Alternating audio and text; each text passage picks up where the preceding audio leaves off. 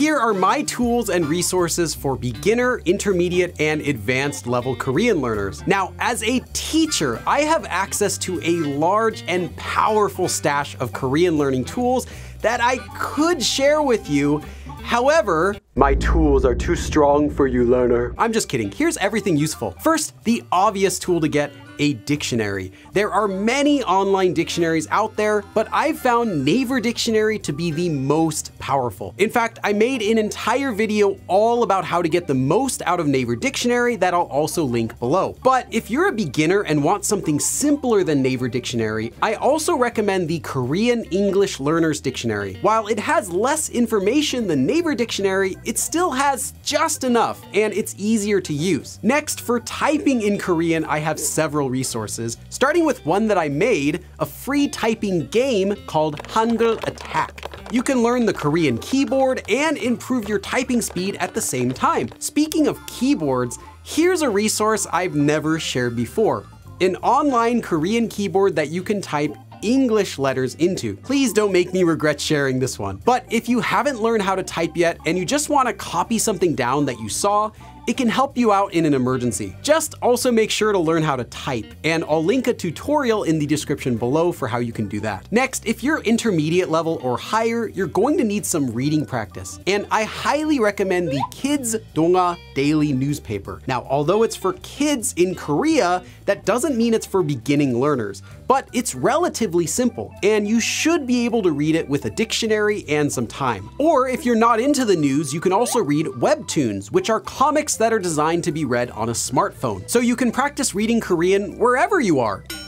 Technically, yes, you can read in the bathroom. Something that you can also do as an intermediate level or higher is listen to podcasts. And I'll add a link to a free podcast app that I also use in the description below. Speaking of apps though, let's talk about some Korean learning apps. Now, a lot of people think that if they just download the perfect app, that they'll somehow become fluent in Korean, almost like something out of the Matrix.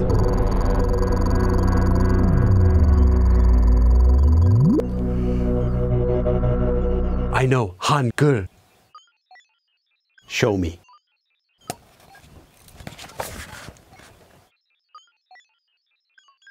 Do you think that's Hangul you're writing?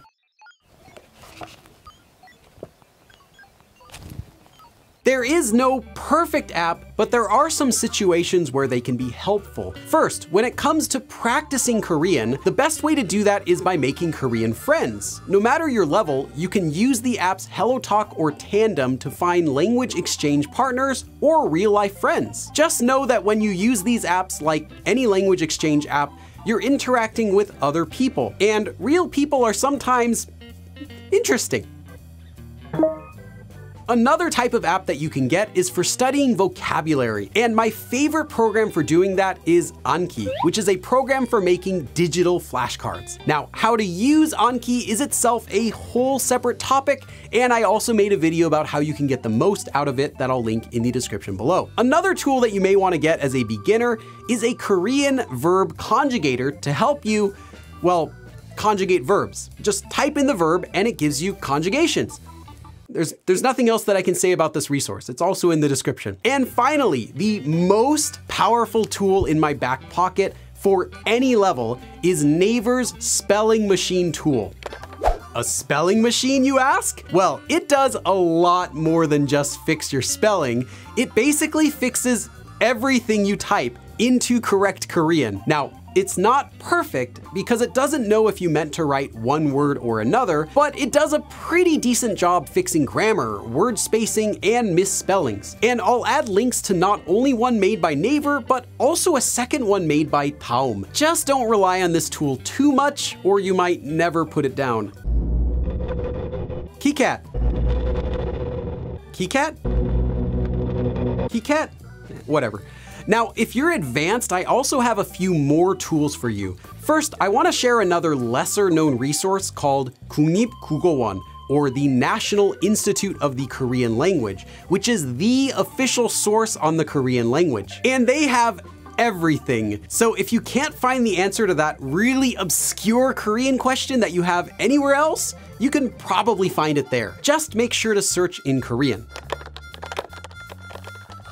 Another dictionary that you might want to have as an advanced learner is a dialect dictionary, also made by 국립국어원. This dictionary even includes a dialect map, so you can find out exactly where each word is used. And that's everything. So did I miss any tools that you use and love? Let me know in the comments below. Also, special thanks to all of my Patreon supporters and YouTube members out there for helping me to keep this channel going. And thanks for watching. I'll see you again next time. 그럼 다음에 또 봐.